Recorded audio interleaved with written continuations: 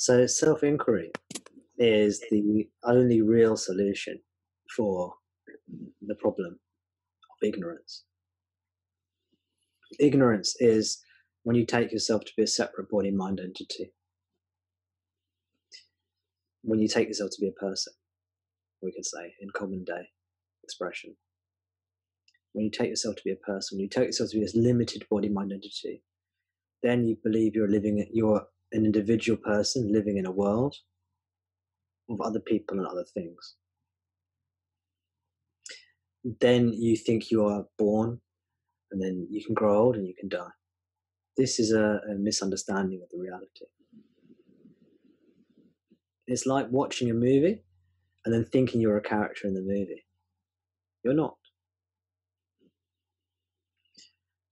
You are the self. But unless you discover that for yourself, it's just a theory. So the only way to discover it is by this one method. And it goes by different names.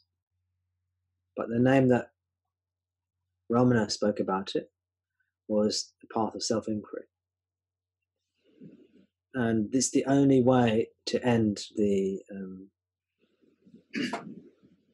end ignorance, end the illusion of suffering, end samsara. Samsara is this illusion of suffering.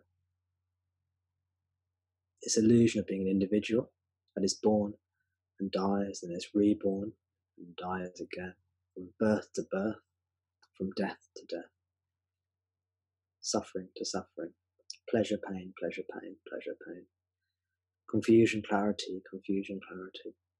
The only way out is self-inquiry, or the same process that self-inquiry describes, maybe going by a different name. It's the only way. And self-inquiry, we can describe it in different ways, but the simplest, well, one of the ways is it's the search for the subject. The subject is you, what you actually are. You're sitting here, you're at this satsang, you're listening to me speaking right now, presumably. Maybe you are. And you can hear the words. Well, it's you that are hearing the words, let's say. So that you is the subject. The words are the objects that are appearing in your consciousness. In this case, they're auditory objects. They're things you can hear. Maybe you can see my face. That's a visual image, a visual object that you are seeing. So you're the subject that's seeing, that's perceiving, that's hearing. That's what you are. You know that. That's what you are. But what are you? If you're ignorant, you'll say, well, I'm the body-mind entity. That is I. And I, the body-mind, am hearing, am listening. The eternal teachings, the true teachings, Ramana's teachings, but all the traditions that speak truth, they'll tell you this is not your real identity. There is something greater in you that is, let's say for now, listening. It is not the body, mind. You are pure consciousness or spirit, something formless, unbounded, something that isn't born, something that doesn't die, isn't subject to birth and death. We can call it eternal life if we want. Eternal means it's never born and it doesn't die. You see? And that's what you are. And in our ignorant state, the subject is kind of like a gateway or a portal to discovering that which we are. It's like a doorway. And if we walk through that doorway, we discover our true nature. It's the only way. All the other teachings are just to help us get to that doorway and walk through. So all that stuff I told you about tamas, rajas, sattva, that's all Maya. The purpose of getting to sattva is because when you're sattvic, That's when it's the easiest to open the door of the self, or open the door of self-inquiry.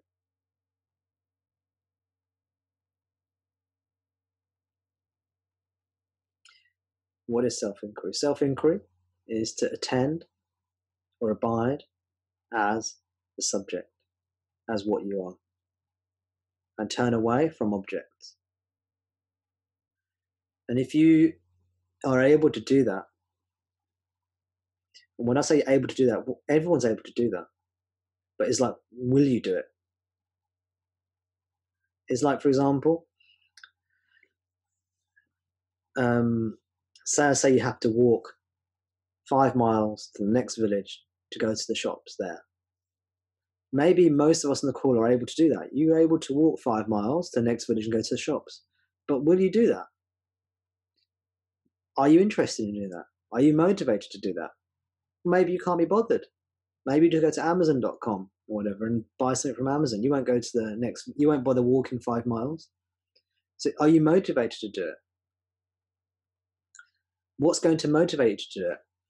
Well, that's understanding the teachings, understanding the consequences of what happens if you don't do it. It's also having faith in Ramana or whichever guru you have that teaches this teaching. But unless you do that process, which is self-inquiry, you'll never end up at liberation.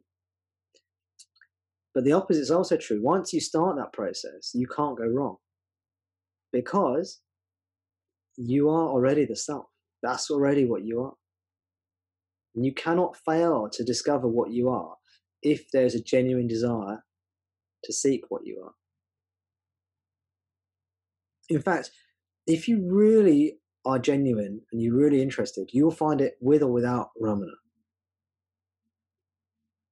But we're very lucky, I would say, because we have Ramana's teachings to guide us. He's given us a map. So you're only going to follow that map if you're interested in following that map. If you give the map to the treasure of the map takes you to the treasure of the self. If you give this treasure map to somebody who's not interested in the treasure of the self, doesn't matter how great the map is, it's not going to work. But if you are interested and you follow this path, you cannot fail. The directions are very simple. All you've got to do is try.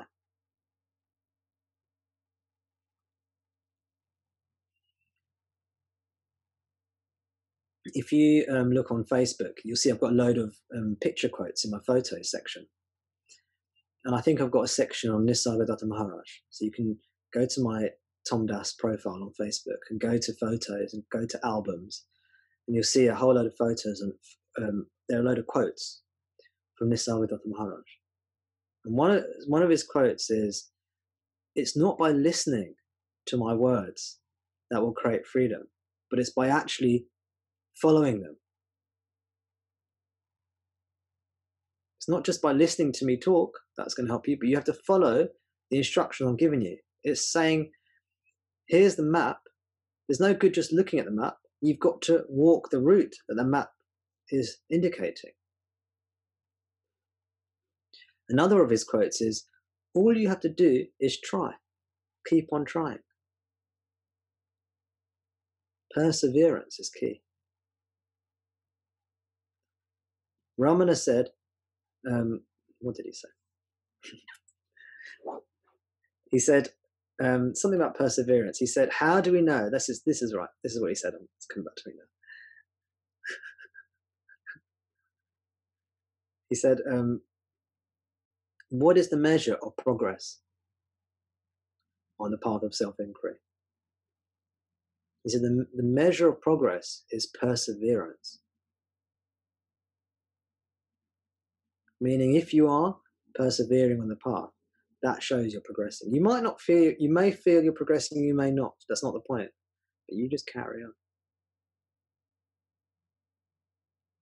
It's like digging a well. You carry on digging, you're going to find water. You know, that's the way it works. You can't go wrong. The water's there, the self's there. You just got to dig. You know, if you carry on digging in one spot, you're going to find the water. It's going to come. That's the analogy. So once you start self-inquiry, once you turn within, look to see who's looking, look to the self, you'll find it. You cannot fail. It's because you are the self.